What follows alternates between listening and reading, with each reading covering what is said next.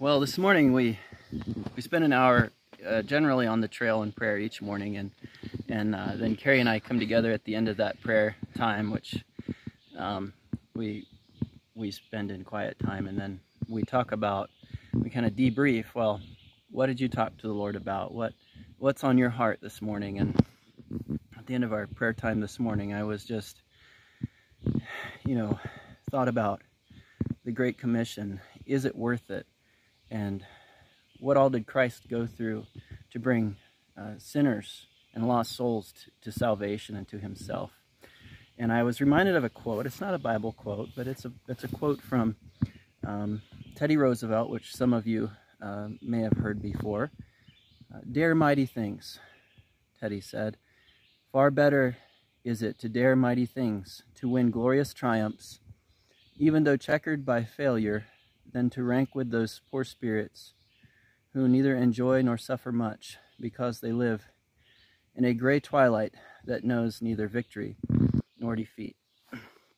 And we just want to encourage those of you who are going out and sharing the gospel, and whose faces are marred with mud and sweat and blood. It's worth it.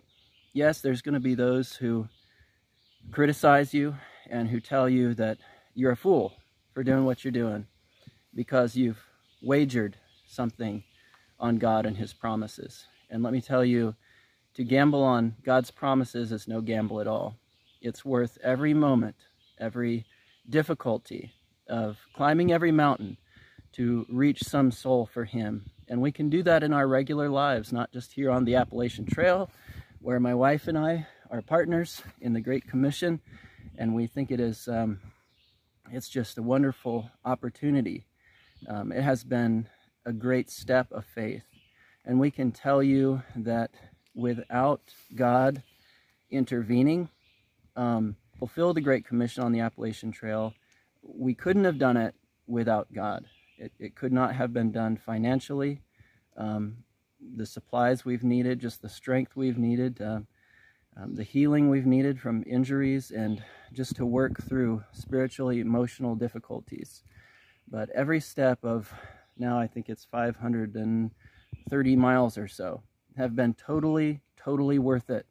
We want to encourage those who are out there, or who are maybe hesitating and thinking, should I take this step of faith, and just step out there and start sharing bravely and boldly the gospel of Jesus Christ with my neighbors, my friends, with strangers.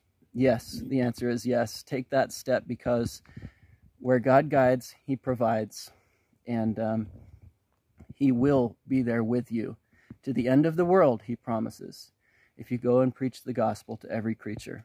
So God bless you. Be encouraged. It's worth it all. Don't give up.